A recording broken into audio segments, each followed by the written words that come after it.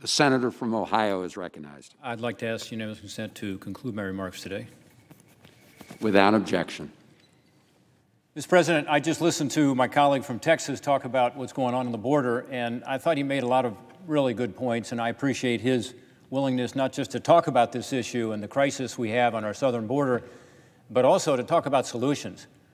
And one of the solutions he talked about, I've heard about a lot recently. I'm the ranking Republican on the Homeland Security Committee, and in the last week, I've had the opportunity to speak with both the current Border Patrol chief and also the recently retired Border Patrol chief about what's happening on the border and the real-world problems that it's creating. And one thing they tell me is just let us finish the small parts of the wall that haven't been completed, because it's impossible for us to enforce the laws if you have these openings. Second, they said, please let us complete the technology. On both sides of this aisle, we have agreed in the past that even if we disagree on having a fence along any parts of the border, including the urban areas, we agree on the technology that ought to go with it. And they tell me these stories that I had confirmed when I was down on the border earlier this year, that the technology that goes with it, the remote sensing cameras, the remote sensors in the ground and so on, were stopped as soon as the Biden administration came in, even though they're already paid for. So it wasn't just stopping construction, it was, in effect, in my view, more important that they actually stopped the technology that's needed to be able to protect the border. So Senator Cornyn talked about how he and Senator Sinema have worked on legislation to deal with some of these issues. I appreciate that, because that's what's needed. We need to make some changes. We can't just continue to do what we're doing, because we have over 200,000 people a month now coming over, unprecedented numbers. Usually in the summer, those numbers go down a lot, but they've actually increased this summer. We also need to fix a broken asylum system. This should not be a partisan issue. It's obviously not working. People come to our border, they claim asylum, they're allowed to come into the United States, they're told, please go to an immigration office and check in, but 4 or 5 years until your immigration case is likely to be heard, sometimes longer. Meanwhile, these folks are in the United States. And then at the end of the process, even though those who end up going to the court system are self-selected because they're the folks who I think are more likely to have an asylum claim that's valid, but even when you go all the way through that process, guess what? Only 15% of those from countries like Guatemala, Honduras, El Salvador, the so-called Northern Triangle countries, or other countries like Ecuador, only 15% are granted asylum by an immigration judge. But meanwhile, everybody's in the United States. And as I said earlier, the internal enforcement is not occurring, so people are literally not being told they've got to go back.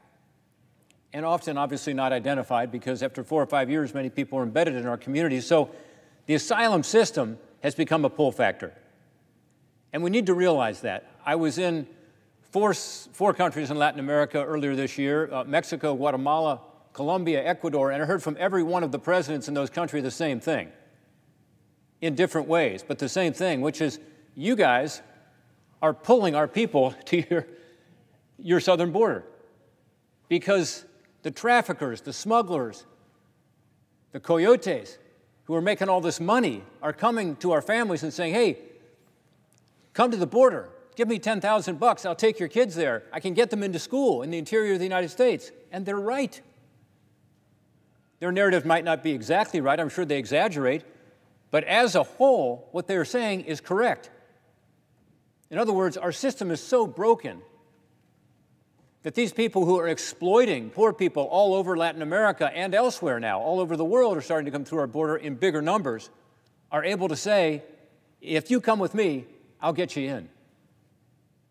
That's because the asylum system is broken. So until we fix the asylum system, we can do everything else we're talking about. I don't think this is going to work. And by the way, when I talk to my colleagues on the other side of the aisle about this, when I talk to Secretary Mayorkas about it, they acknowledge this is broken. I mean, you have to. The 13,000 Haitians that just came into our country that walked in were given a bus ticket or a plane ride and told, here's an immigration office, please check in. My understanding is the vast majority of those people had applied for asylum, and we said, come on in. And in 4 or 5 years, their case may be heard. And if they come to that trial, many of them will be deemed, just as the Central Americans are deemed, to be economic refugees. Look, if you or I were in Central America and knew we could better ourselves and our family and take care of our kids by coming to the United States, wouldn't we make the same decision? But don't we also in the United States have an obligation to have an orderly, legal way to do that? And we have one. We're the most generous country in the world in terms of taking immigrants. And I'm a strong supporter of the legal immigration system. But we've got to have a proper way to do it. It's got to be legal. Otherwise, again, people are going to be exploited. This trip north is not a safe trip. It's a dangerous trip, and people die in the desert. These kids are not treated well. Many are assaulted. I did a study on this when I was head of the Permanent Subcommittee Investigations. We did 2 reports. One was on kids who were taken into HHS custody at the border, and then when they were sent out to their sponsors, because that's what happens. You go to the Border Patrol, then HHS, then you're sent out to sponsors. You know who the sponsors were? The very traffickers who had brought them up, in this case from Guatemala, who were exploiting them. And those same traffickers took those kids and took them to an egg farm where they had to work 11, 12 hours a day, no school, paid little or nothing, living on bare mattresses, underneath trailers. Finally, luckily, a local law enforcement official figured out what was going on and was able to save these kids. But that's not a system we should want in America. We should want a legal, orderly system that works for everybody. By the way, including the many, many people around the world who are waiting in line patiently to come to the United States through legal means. So I hadn't meant to talk about this today, but I appreciate the fact that my colleague mentioned it, and I do think it's very important that on a bipartisan basis, we put aside our political rhetoric on this and talk about solutions. I think we should go back to a system where we're encouraging people to apply for asylum in their home country. And second, to do it from third countries. If they're not comfortable doing it in their home country because they really are feeling persecuted for some reason, do it in a third country.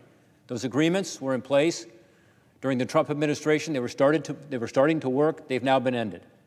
And then if you come to the border, have the adjudication be immediate. Let's spend the money to have the processing centers there at the border so people aren't waiting 4, 5, 6 years to go to their immigration hearing that they may or may not attend, for means you can understand. Instead, say, you want to come as an asylee? Here's the system. Your adjudication is going to occur right now.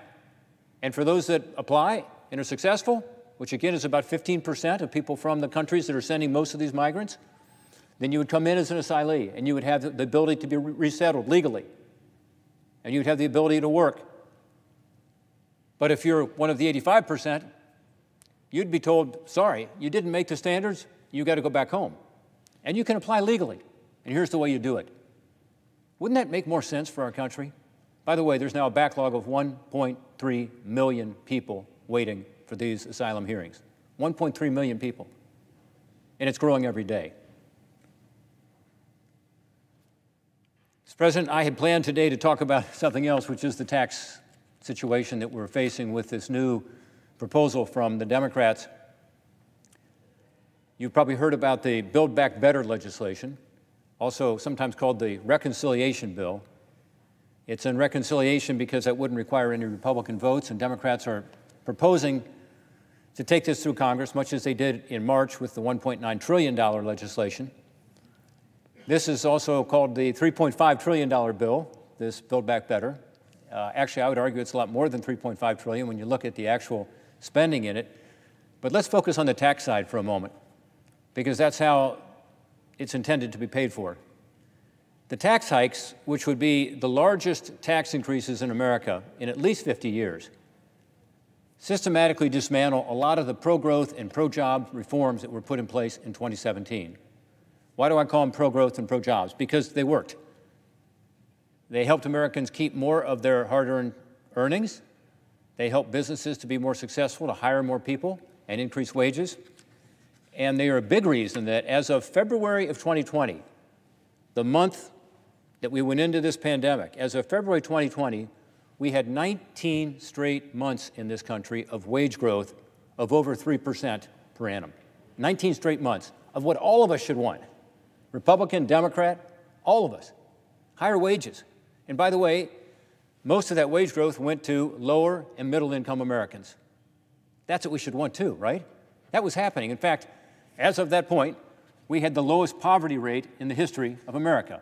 We started keeping track of it back in the 50s. It was the lowest poverty rate ever. This was just a year or so ago. This is before the pandemic hit.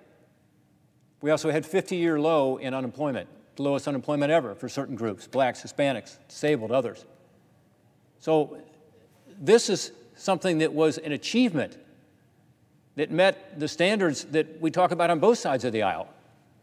More economic opportunity, closing the wage gap, giving people a chance to come off the sidelines and get a job. Things were happening, and in large measure because of these 2017 reforms. And yet, in this proposal that is now being proposed, called the Build Back Better proposal, there are tax increases that dismantle much of the reform in 2017 that caused this economic growth.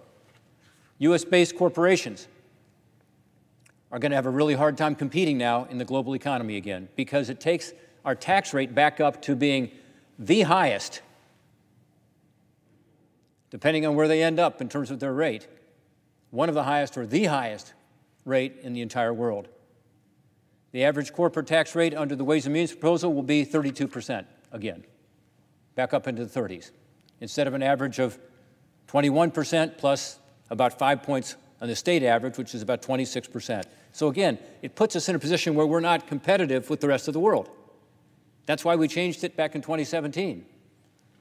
In fact, according to the International Tax Competitiveness Index, the Democrats' plan would cause the United States to drop steeply down the rankings from 21st in the world to 28th in the world among developing countries in terms of competitiveness of our tax code. Once again, as happened too often before the 2017 reforms, and by the way, has not happened since then, companies will choose to say, okay, I'm out of here. Because of the tax code and the tax changes that they want to make, companies will say, as they did before 2017, because of the tax laws, I can't be competitive as an American company. I'm going to go be a company of some other country. It's called inversions. It sounds bad, and it is. Nobody wanted inversions. Democrats, Republicans, we all hated them. Guess what? We stopped them. After the 2017 reforms, they stopped. Miraculous. We had companies in Ohio that chose to do that. It was terrible. They chose to actually become foreign companies because our tax code was so uncompetitive. We can't let that happen again. Small businesses, which make up about 99% of the businesses in America and account for about 2/3 of the jobs in America, and by the way, most of the job growth is in small businesses, are also hit hard by these tax increases. The vast majority of small businesses are structured as what you call pass-throughs. In other words, they don't pay taxes at the company level. The individuals who own the company pay the taxes. That's the vast majority of companies in America. So when you raise individual income taxes, guess what happens?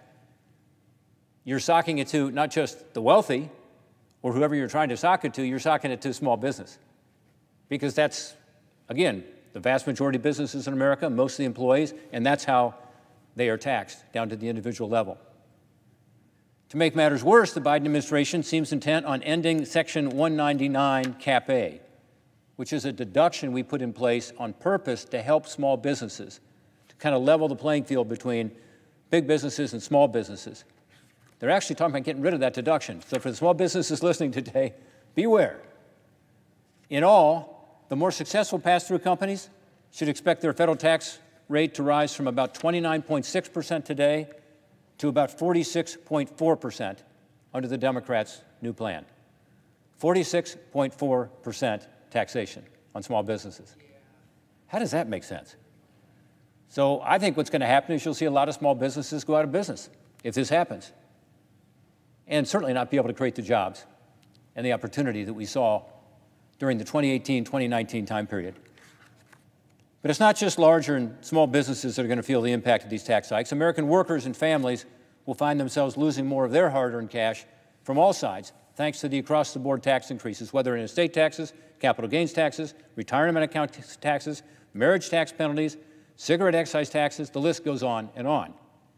It's no surprise, then, that contrary to what President Biden has repeatedly said, according to the nonpartisan Joint Committee on Taxation, they're the people up here on the Hill who tell us what the impact is of tax law changes. The Joint Committee on Taxation, analyzing this tax proposal that's out there already, this is the Democrat tax proposal from the Ways and Means Committee, they say a lot of taxpayers who make less than $400,000 a year are going to see higher taxes. Some percentage, in fact, of taxpayers in every bracket will see tax rates go up, even folks making between $40,000 and $50,000 a year, according to the distribution tables by the Joint Committee on Taxation. More than 1 in 3 taxpayers making between $100,000 and $200,000 per year will be paying higher taxes in 2023. More than 1 in 3. By 2031, more than 3/4 of those middle-class taxpayers will be paying higher taxes. This is according to the Joint Committee. I encourage you to go on their website, Joint Committee on Taxation, jct.org. So even working-class families are going to end up paying some of the price of this spending spree in the form of higher taxes. But all of us have to pay an additional price and damage to our economy. According to the Tax Foundation, the combined long-run effects of the tax hikes include a decline in our long-run gross domestic product of 0.98%, so about a 1% decline in our GDP. Wow. A decline in the wage rate of about 0.68% and a loss of 303,000 full-time jobs. So this is the Tax Foundation analyzing what the effects of this would be, in addition to what I talked about in terms of the tax hikes.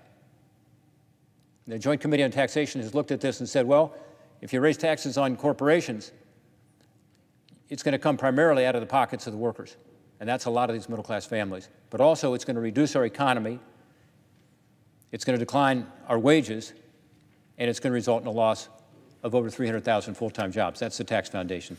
So to be honest, I'm not exactly sure where the president got the notion he's been repeating lately that the price tag on this $3.5 trillion, maybe $5 trillion, I don't know, depending on how you look at the spending, is $0. That's what he said. It's $0. Even by their own admission, the big tax hikes we're talking about here aren't going to cover all the spending, number one. But more importantly, billions of dollars lost in economic growth, a significant decline in wages, and hundreds of thousands of jobs lost doesn't sound like zero to me. It sounds like a bad deal for the American people. So along with my Republican colleagues, we've got to keep telling the American people what's in this tax proposal and urging people to learn more about how these new taxes are going to affect them, their business, their community, and weigh in with their representatives here in Congress. Why would the American people support tax hikes that are going to be bad for workers, bad for our businesses? We've got a responsibility to our constituents to ensure that does not happen. I yield back my time.